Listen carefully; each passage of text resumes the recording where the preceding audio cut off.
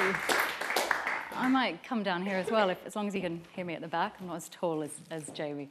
But what I want to do is sort of think about how this economy that we've heard, really how much it's going to change, how despite all that change and within all that change, who is it going to work for?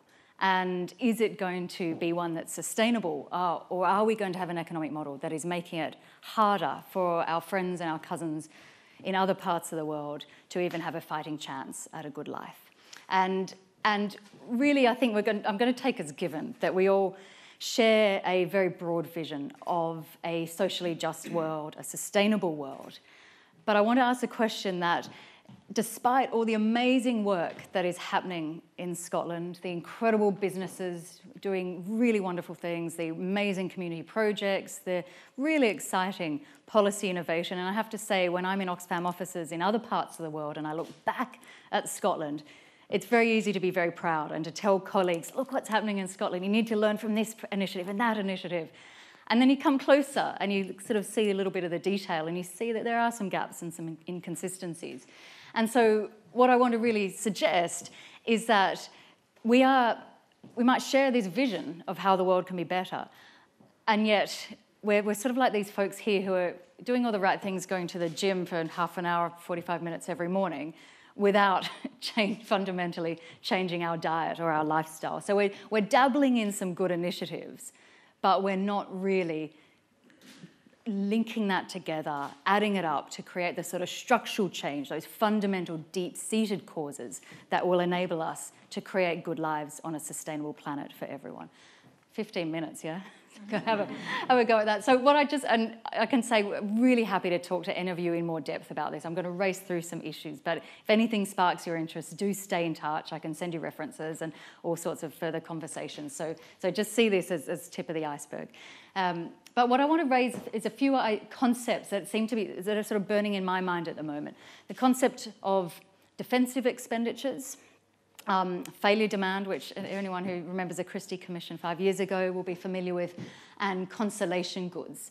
And the extent to which so much of the initiatives that we have at the moment are, helping people survive, which is so, so important. But ultimately, they are preserving this current system that is doing so much harm. So can we imagine an economy that's doing things differently? So first of all, why is it that we are having to do so much defence? Why are we failing so much? Why are we having to engage in all this consolation?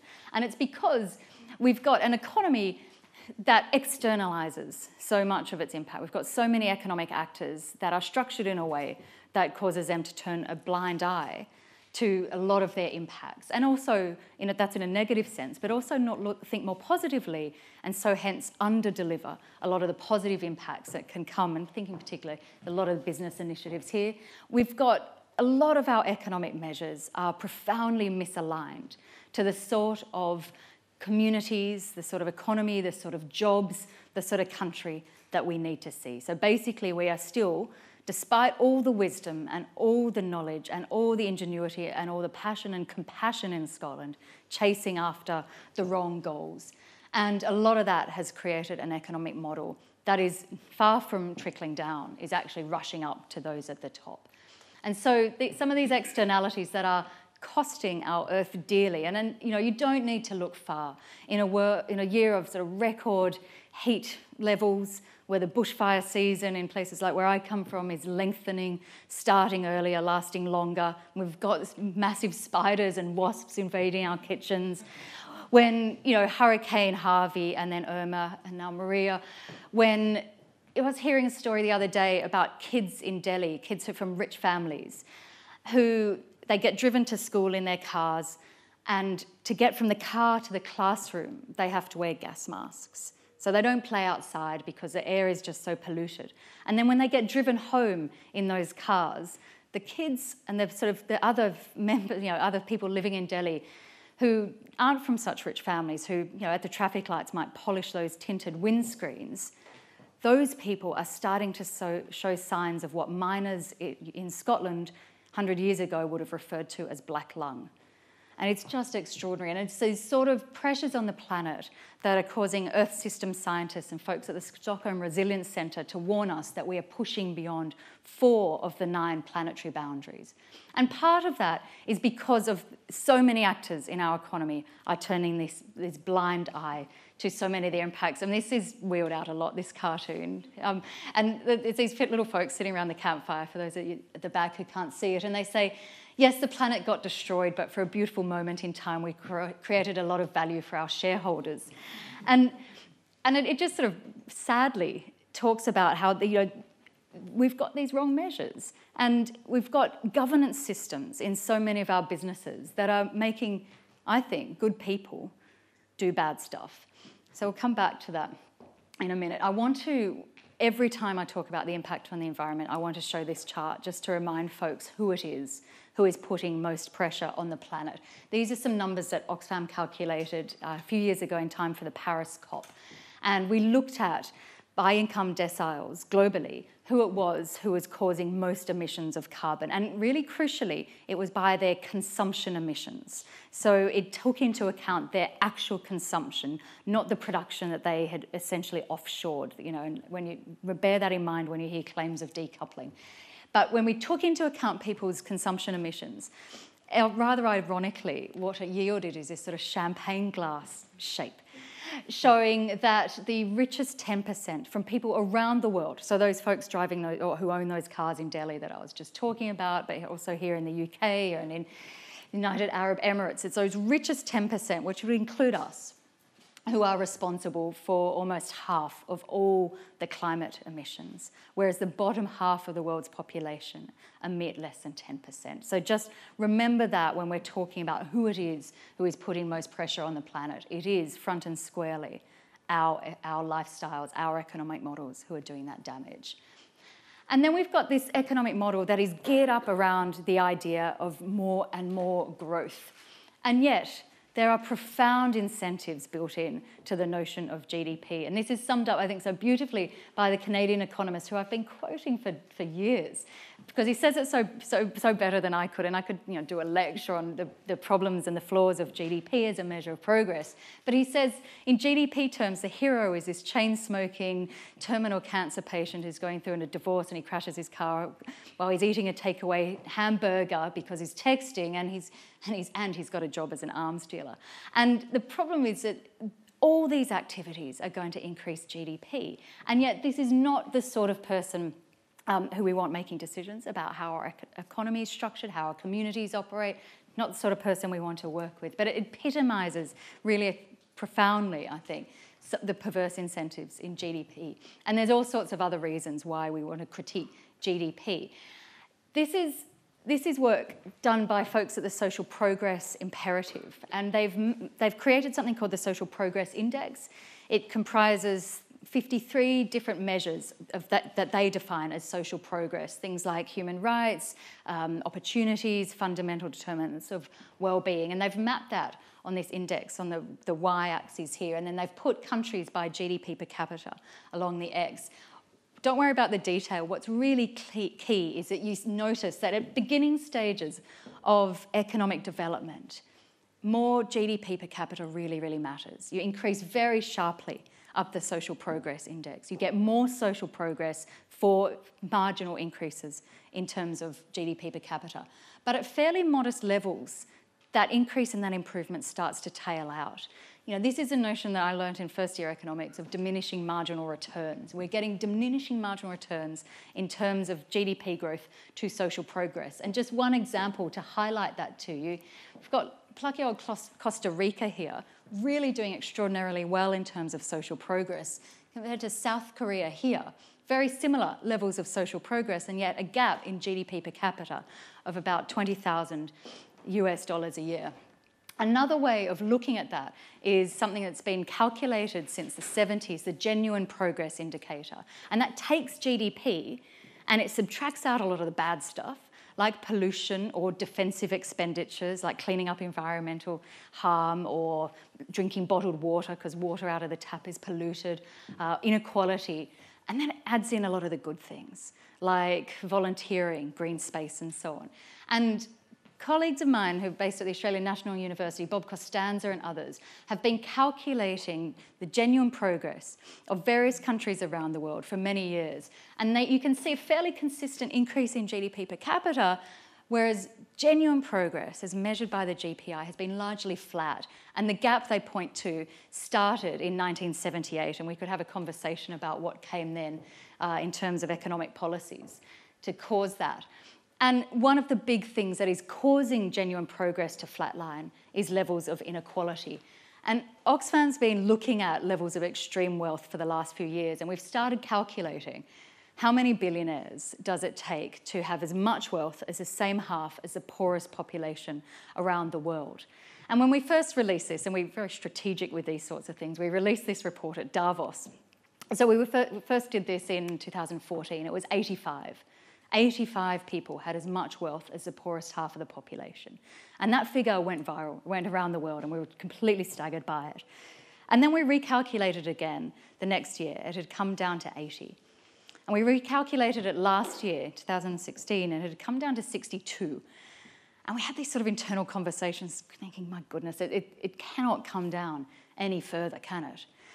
And yet then when we got updated and better figures from Credit Suisse, whose material we use, we know more about folks living in poverty in India and China than we did for the previous figures. And what's dire is that the situation is worse. And so when you add up the number of billionaires whose wealth it takes to account for the poorest half of the world's population, it is 8 men, which is extraordinary. And now obviously that's a global figure, but we can't sit back and feel too smug that Scotland's in a better situation. We've had income going to the 1% has been increasing recent years. Still 1 in 5 people are in poverty. And of course, that's a relative poverty line. So you might think, well, Katherine works for Oxfam. Poverty in Scotland's not really bad.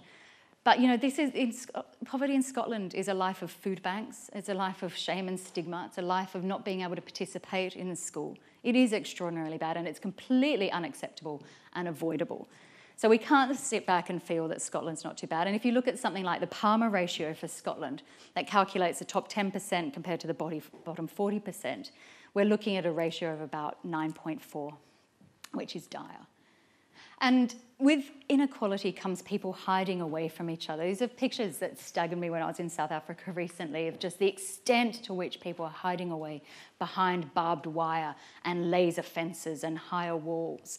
And this is what inequality does. It causes people to retreat into their enclaves, to their online enclaves on their Twitter feed, or to behind their barbed wire, to their gated communities.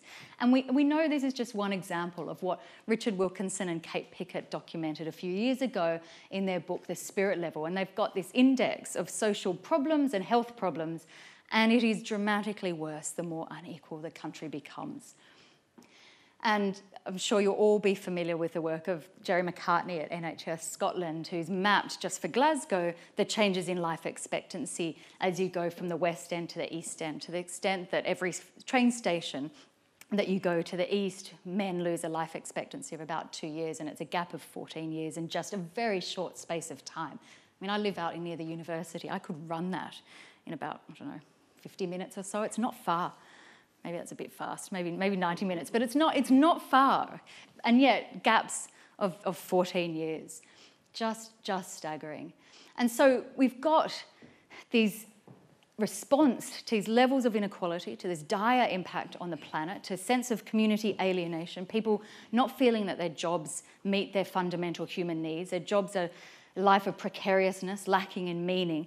We are extraordinarily lucky to come to these sort of conversations in our suits and have it as part of our work and part of our professional life, because most people are just struggling to scrape by.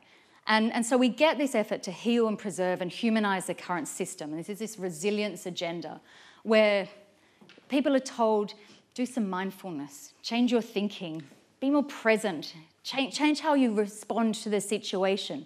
We do too much of that and not enough thinking about what are the structures that are keeping people in bad lives. And I think it's extraordinarily ironic, maybe, that in Scots Gaelic they use the same word for resilient that they use for long suffering.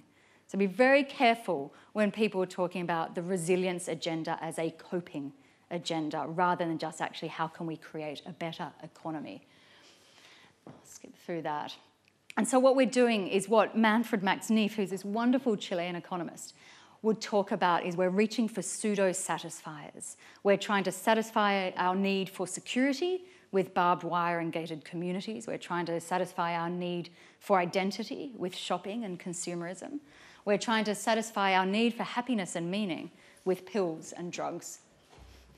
And yet, we know that actually adjusting to this sort of economy, again, is coping, it's surviving, it's getting not beyond day to day, but it's not turning enough attention to the structures of that economy. And so Herman Daly, who used to work for the World Bank, so he's not a sort of crazy radical economist, he would say that notion of diminishing marginal returns that we looked at earlier with social progress indicator, he'd say, that's probably a bit, I'm putting words in his mouth, but he'd say that's a benign take on things. What we need to do is have a conversation about uneconomic growth, about how much of what we spend is healing and preserving and cleaning up and consoling because of the nature of the economic model that we've got. And this is sort of, I guess, the social democratic consensus that we've had over the last few decades. It's a consensus of get the economy to grow bigger, but turn a blind eye to a lot of the damage that is done along the way. Just get it to grow bigger and faster, because then you can take some of the growth and the economic resources back from that through taxes, and you can use them to heal and defend against and console against some of the damage that was done along the way. And the problem is, I don't know where I got this photo, but I was looking at it this morning. I think the fact that this guy's giving a thumbs up, he's probably Australian.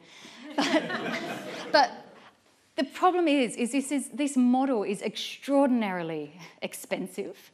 It's putting avoidable demands on the state, when the state should be at the front foot, embracing things like Jamie's been talking about, creating this flourishing tech sector and helping us adjust to this new, brave new world of technology. It's inefficient, and it depends on a growing economy. But if we take the science of planetary boundaries seriously, then we have got to get our heads around redistributing rather than just growing the economic pie. And so I'm sorry you can't see this, but these are it's a litany of figures that give some illustration to the notion of uneconomic growth. Now, of course, I'll start with the Christie Commission back in 2012, where they estimated that well over 40% of what local authorities spend is due to failure demand because of our uneconomic model. We've got the Joseph Rowntree Foundation estimating that in the UK, poverty costs the UK almost 80 billion a year. We've got Jules Pretty and his colleagues talking about the negative consumption externalities that cost the NHS 62 billion a year, that are driven by things like ill health, mental ill health, diabetes, loneliness, cardiovascular diseases. These are things that if we had an economy that looked after people, we could avoid. In the US, there's this rise of this concept called guard labour. There's an estimate that almost 5 million people in the US work in these guard labour sectors, and it's things like security guards, a lot of police officers, people working in the defence industry. And then, of course, when we turn our attention to the environment, there's any list of numbers we could look at to put a pound sign on the damage we're doing to the environment. I've got a figure here from UNEP that says the cost of environmental damage because of human activity is almost 7 trillion. Bill McKibben tweeted during the week that already this year that the US has spent 17 billion, that must be right, I'll check my notes, 17 billion on fighting wildfires just this year. So, it's extraordinary amounts of money that we are spending because we're doing so much harm to the planet and so much harm to people.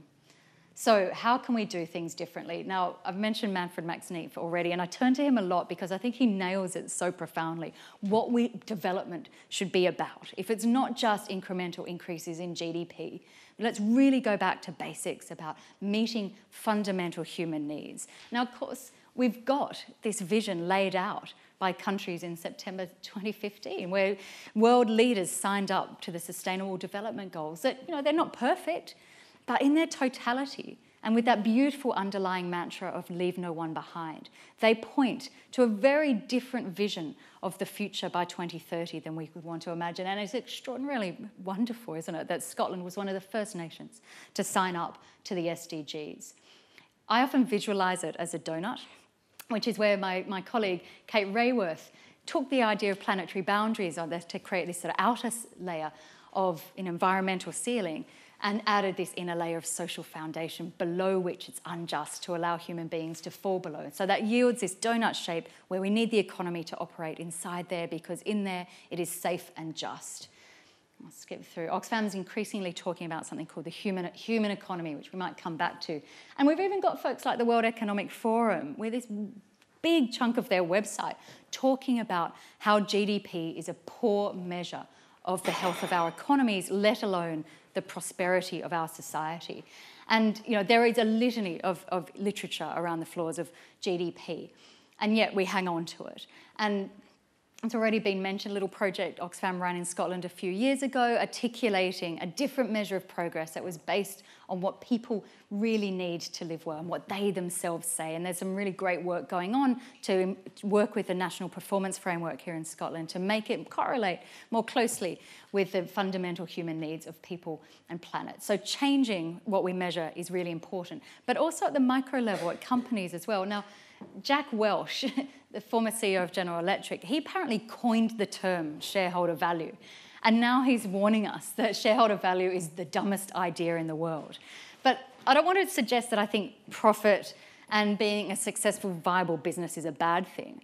What worries me is when profit and shareholder value is the pure ends in itself, and it puts those blinkers on decision makers because of those internal governance systems that are geared up to deliver profit.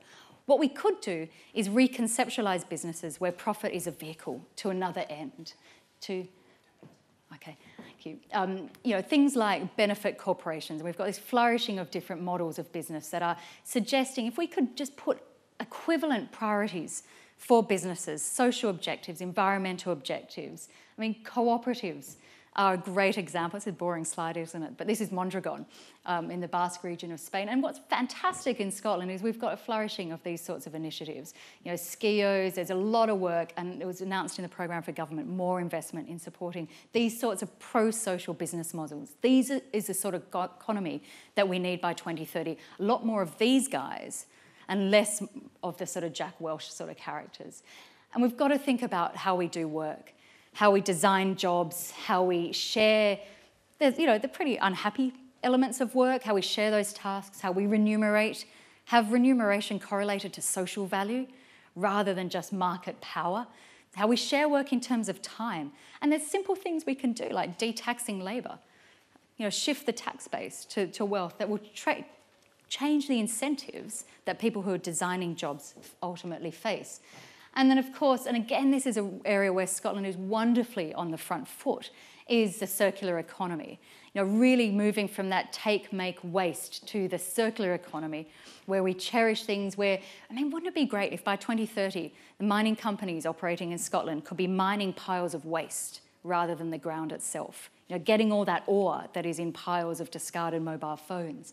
This is what the circular economy is about. And again, there are some really nice hints towards that in terms of, we had the drink bottle deposit scheme and how we think about what sort of products we need. There was an article in the Herald on the weekend saying that Scotland is becoming a nation of car sharers, and that epitomises that. We don't need to own a car all the time, but if we could share it with each other, then we still get to our destination, but we make much better use of the sunk costs in building that car. I just wanted, by way of finishing, go back to that idea of getting it right upstream. Now, this is the sort of this social democratic consensus that we have had, this heal, preserve, this tax, this grow the economy faster, tax money out of it and channel it into building these sort of blocks to maybe closing the gap, using building blocks, using our transfers and our welfare system to try and lift people up because those big gaps have been created by the economy. And this is, of course, important. I wouldn't want to suggest otherwise. I work for a humanitarian-focused organisation. This is fundamentally important because it helps people survive. But I also think we can do better in terms of removing those gaps and actually not letting those gaps open up in the first place. Challenge is, it's not an easy task. And while there is plenty of amazing stuff happening in Scotland, amazing businesses, amazing community organisations, amazing policies, I've already listed a couple of them, there is a big gap between rhetoric and reality, and even between the policies themselves and their implementation. We've got selective short-term, long-termism. We're good on infrastructure building, not so good on thinking about other really upstream root causes. We've got an incoherence in terms of we have this great ambition around climate change, and then we're still talking about reducing air passenger tax and getting every last drop of oil out of the North Sea. There is too much parroting and groupthink around economic orthodoxy. And we were talking earlier around, next time you're in a meeting, play bingo every time someone just says we need more productivity without thinking about what that productivity is about, who is getting it. And really, in a world of planetary boundaries, do we just need to create more and more stuff? So start, redefining productivity would be a great start. And of course, the grasp of growth. Now, we've got a lot of enlightened policymakers here who have cottoned on to the fact that faster GDP growth is dangerous and unjust because it's not doing the job we wanted it to do. So we're putting some nice adjectives in front of growth. We've got inclusive growth, green growth, shared growth, low carbon growth, sustainable growth, balanced growth, and it's almost getting to the point of low fat, organic growth. But we still can't get ourselves to conceptualize sharing things better, doing things better upstream where we don't need all that growth to heal and console and defend against. So Rob asked me to think about some of those priority sectors, and this is just, I'll finish now, that Scotland is focused on, and are they the right ones? And I'd suggest, though, that, it's not so much the right sectors, but how they operate and who they work for. So if we're thinking about the food and drink sector, will it be one where we're talking about flourishing small local businesses? Or are we going to be looking at a situation where we've got these massive multinational companies who kill off small farmers, who throw their weight around on health bodies operated by the government that happens in other constituencies? So we've got to be really careful about how these sectors operate. If it's about creative industries, will they be industries that enable everyone to find their niche rather than just churning out these little worker bees and sort of identiclones from our universities? And I think, Scotland, again, has got a good record on that, so I'm optimistic there. Will our sustainable tourism and energy really be serious about sustainability? Will we talk about a frequent flyer levy? Will we talk about recognising that social justice and climate justice demands that we cannot take every ounce of oil out of the North Sea? Will our financial and business services, will they actually be structured in a way to serve the local economy, to serve those small farmers that we've talked about, to serve small businesses, to incentivise those pro-social business models, rather than just seeing investment as an opportunity to harness some money and suck it up to the owners of capital? And will those life sciences that we're talking about, will they be at the forefront of driving that transition to a circular economy? And will they use their knowledge that they create for prevention rather than just healing? And finally, and I am really optimistic here, will our universities teach people to question and to challenge and adapt to the sort of economy that Jamie's laid out? In terms of protecting the person rather than position, rather than holding on to brownfield industries, but helping people see that they will have secure livelihoods, they'll be able to move into new sectors, and compassionate individuality rather than just homo economicus. Thank you. Thank you.